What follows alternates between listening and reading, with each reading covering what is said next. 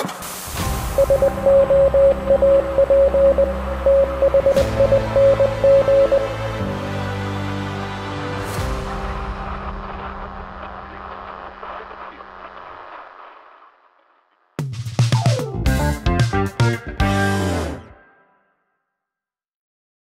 everybody, what is going on? Welcome to the Soap Thing Project, and thank you for joining me today. The sample I have for you on this episode of the Soap Thing Project, I'm going to try House of Mammoth for the first time. Here we have Indigo. I've seen it called Mood Indigo on a couple of other vendor websites, but either way, here it is. Let's talk about the high quality ingredients you get in a House of Mammoth soap. This is the Tusk soap base, by the way. High quality ingredients. It's got duck fat, beef tallow, glycerin,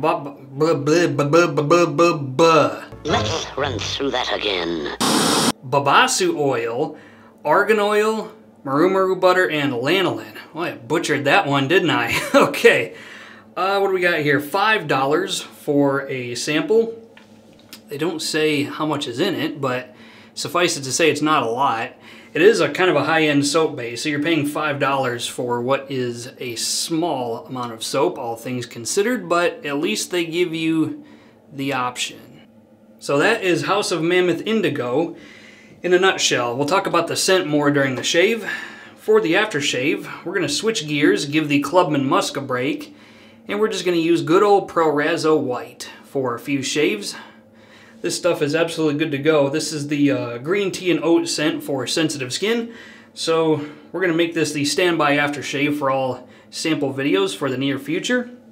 It's a great aftershave balm.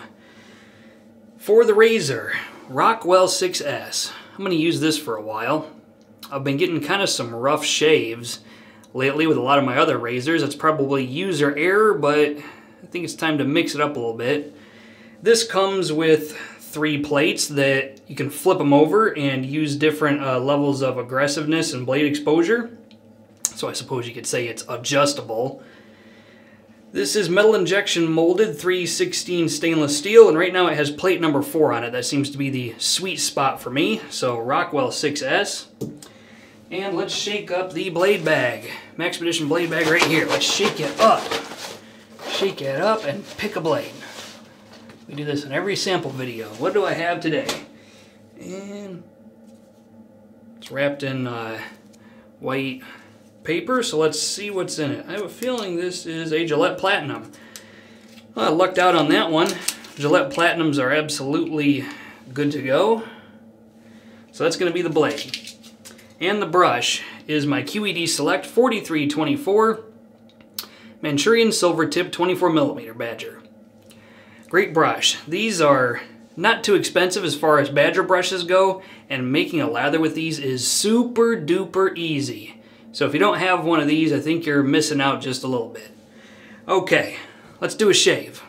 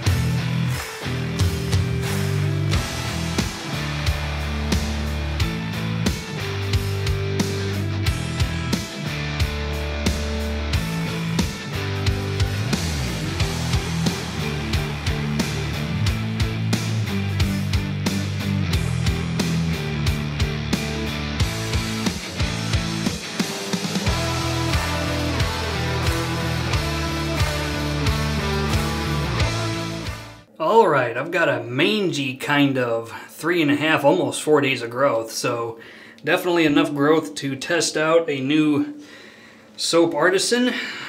Let's take the House of Mammoth Indigo out of the Hendrix Classics & Company stainless steel bowl, and let's put it on. Actually, I gotta wet the face first.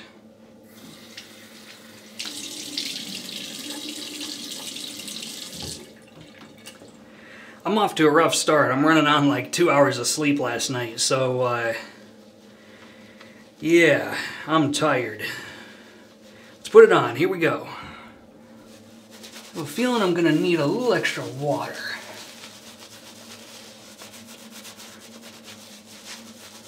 Scent strength on this, by the way, is a very impressive 4 out of 5, almost 5 out of 5 to be honest.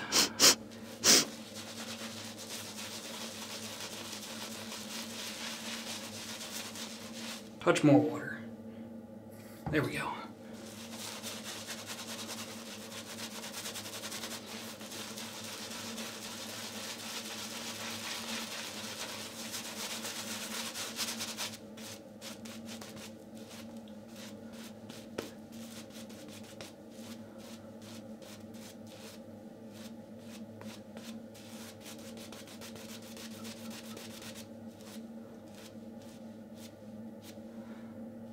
There we go. Okay, now Rockwell 6S with a Gillette Platinum. I'm feeling pretty good about where this shave is gonna go. Knock on wood, somewhere. Knock on wood back there. Okay, Rockwell 6S on plate number 4, Gillette Platinum. Here we go.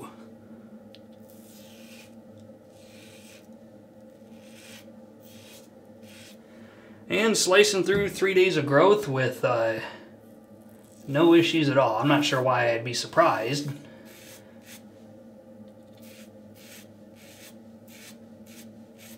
Yeah, this is wonderful. Okay. Interesting side note about House of Mammoth. They don't actually make their own soap. They are white labeled by Chicago Grooming. Now, they develop their soap base and they develop all the scents, but Chicago Grooming is like their factory floor. I'm not letting some cat out of the bag. This is public knowledge. But for those of you who don't know, I found that pretty interesting. It didn't used to be that way. I think it's only been that way since the Tusk soap base got introduced. When you have your finger in the punch bowl, you tend to learn a lot of tidbit information.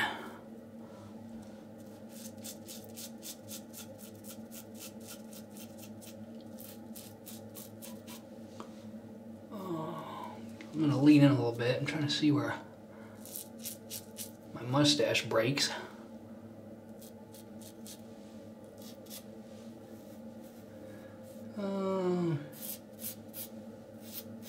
Okay, that's a good first pass. Let's talk about the scent of House of Mammoth Indigo. Scent notes, we got black pepper, blueberry, rum, vetiver, oud, and night sky. I'm not sure how you'd quantify night sky in terms of scent. That's kind of an interesting note, but I get it. It kind of sets the mood. So this is pretty blueberry heavy, which was always how it was going to be. Whenever you put dark fruits or red fruits in a soap, they're just gonna take over the place. That's just how it goes. Now, having said that, there is a fair bit of nuance to this. I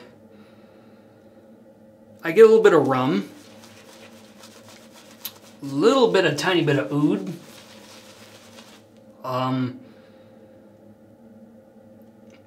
Vetiver, yeah, probably. Surprisingly, even though black pepper is a top note, I'm not getting black pepper hardly at all. I think it's practically invisible, to be honest with you. What do we have here? Let's get that off of there. Okay. But yeah, for some reason, black pepper for me, I mean, you really sit here and think about it and be objective about it.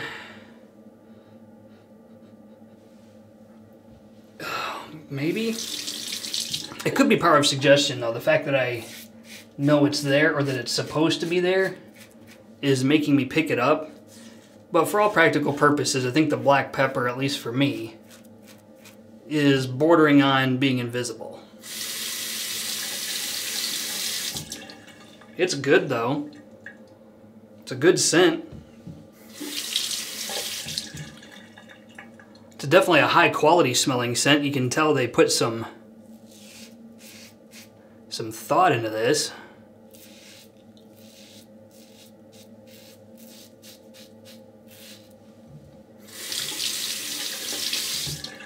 Let's talk about slickness.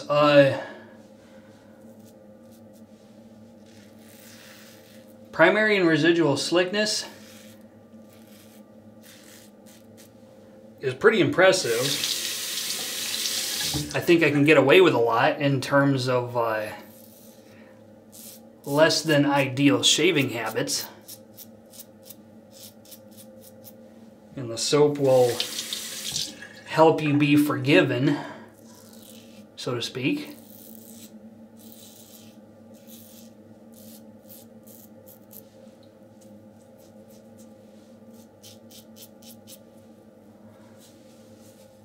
And I'm hoping I can keep it that way for the rest of the shave. It's one of those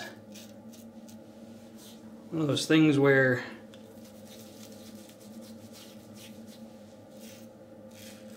I'm going to talk about it being a great soap base and having good slickness, and then hack something open.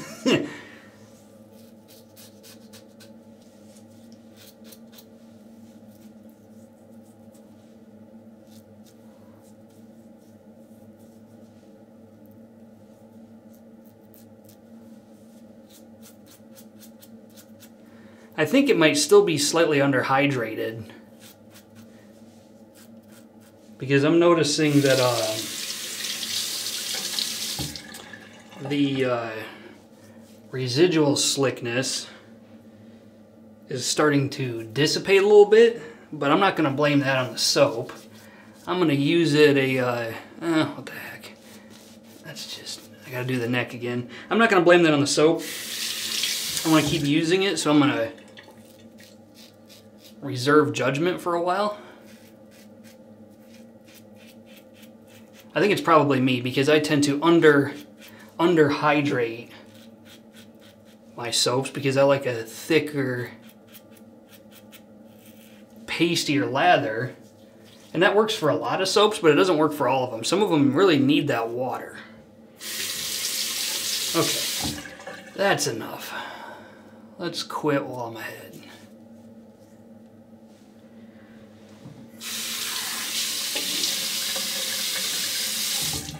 Where's my towel? There it is.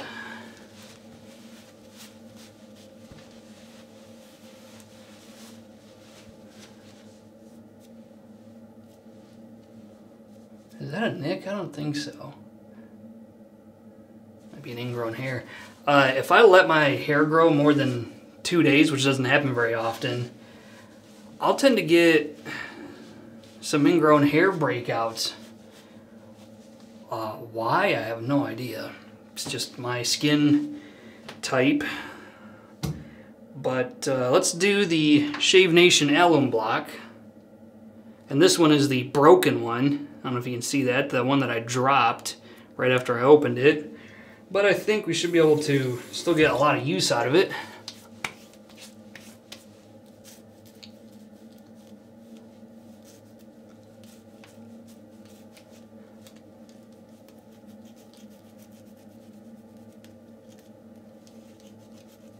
And I got no stinging anywhere on the face, so that's a good sign. But I still think I underhydrated it slightly. I think that was my fault.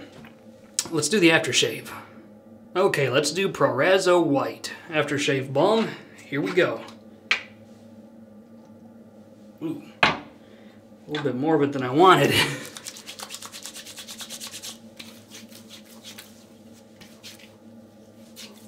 Oh, that feels good.